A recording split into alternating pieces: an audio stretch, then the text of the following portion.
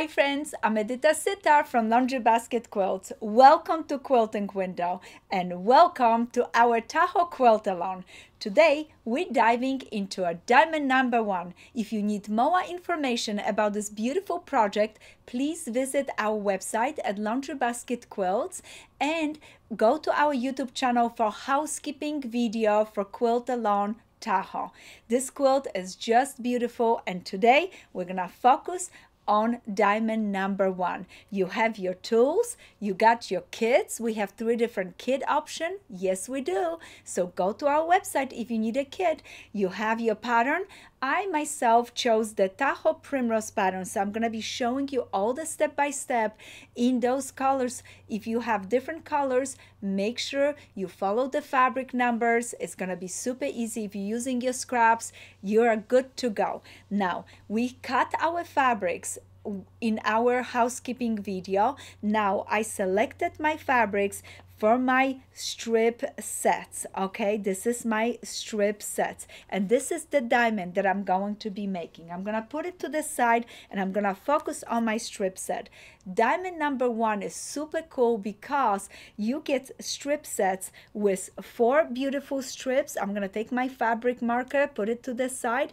This is 4 beautiful strips. Each of them are 1.5 inch cut. Then our second one is right here, and in this one I have 2 strips that are 1.5 and one that it's 2.5, and then the next one, it's so exciting because the next one is just big 3.5 inch strips and 1.5 inch, and the last one, guess what, you're not gonna have to even piece it together. This is your last strip set. It is just one big strip of 4.5. Make sure that this strip is 21.75 inch long, so that way you can cut it and have some fun with it. Once you select your strip sets, you're gonna go ahead and take them and place them right sides together, following our basic direction in our first video, our basic video, how to offset. You're gonna sew it, press the seam open. I'm going to remind you about this, but from now on, when I show you every diamond, I'm going to assume that you know the basics, that you sew 2 strips together, press the seam open, sew all 4 together, and create a beautiful panel. To review those directions, like I said, go to our first video with the basic directions. Now, I already start trimming, cutting some of my units, and in our first video, I went detail how to do it. You're gonna be cutting strip units from this to create 8 of them. And once you have all cut, then now it's time to select one of every one of those to line up to now make a diamond. And look at this. Isn't that beautiful? Oh, this is gonna be such a cute diamond. I have first unit with 4 diamonds on it, this one, the next one, and this one. Now all that I'm going to do is take 2, place them right sides together, just like this. And this is very important. I want you to right here offset right there, so this little bunny ears is sticking up and then centered up, and the same thing happens right here. I'm gonna now go ahead and stitch those 2 together and then press my seam open and flip it open. I already did this. Look at this. Isn't it beautiful? Seam is open, and I'm gonna put it down. When I'm doing this, I'm gonna repeat this 8 times because I need to make 8 diamonds. So I'm gonna chain sew and repeat the same thing over and over. This is gonna make your units beautiful and perfect because you're gonna repeat. It's like exercising the same exercise over and over. Now this is my 2 remaining units that I want to sew it. Those ones I'm gonna need a little bit extra work. It's important that you offset right here, but notice right here I want to meet my diamonds. I want to make sure that they match perfectly. Okay, how do I do that? I'm going to lay them down together. And what I like to do is I turn tiny bit over this edge and match it up.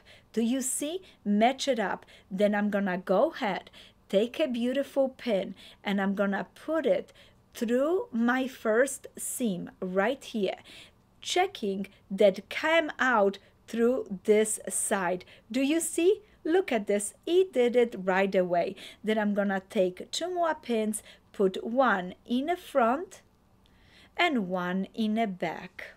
Why? Because if I take this pin and turn it this way, sometimes my seams is moving. So lately I have been loving this idea to have 2 extra pins before the seam and after the seam to ensure that this is exactly where I want it. Now notice it, and I eventually gonna pull this pin out. This is gonna be holding enough that my seams are gonna match. I'm gonna do the same thing right here. I want to make sure that it matches. See, this seam with this seam is matching. This is just to get me close to the spot that I need to be. The most important is that I'm gonna take a pin and I'm gonna put it right through, right there, 1/4 inch away from this side, checking. Oh, look at this, another pretty close one. This one I want to move it just tiny bit, 1 thread. And I know sometimes it feels silly, 1 thread, but when you stitches and it's on an angle and it doesn't match, your diamonds are not gonna line up and you're not gonna be happy. So we want to get that prep work. This is gonna take few minutes to pin it, but guess what? After it's pinned, you can go ahead, start sewing, chain sewing, and guess what?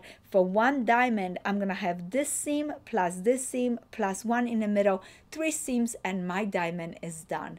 Repeat 8 times and all 8 diamonds are done. But this is how I would prep it, stitch it, and look at it. I just did that. Look how nice it worked out. My points are matching really nice. I'm super proud of it. At the beginning, maybe something is off. With time, it's gonna get better and better.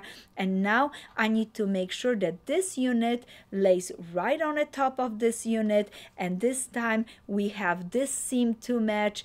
Again, I offset this gently. Now I'm gonna go ahead, flip this over just to match it up. You don't want to twist it too hard. This is just so I can peek in there and see if everything is lining up. And again, I'm gonna grab my pin, put it right through, check. Yes, it came out really nice on this side. Now I'm gonna get 2 more pins in the front and in the back, and with time, I'm telling you, you're gonna be pro in matching those diamonds, and you're gonna stitch. As soon as you finish stitching, you have a beautiful, beautiful block. Look at this. Isn't it nice?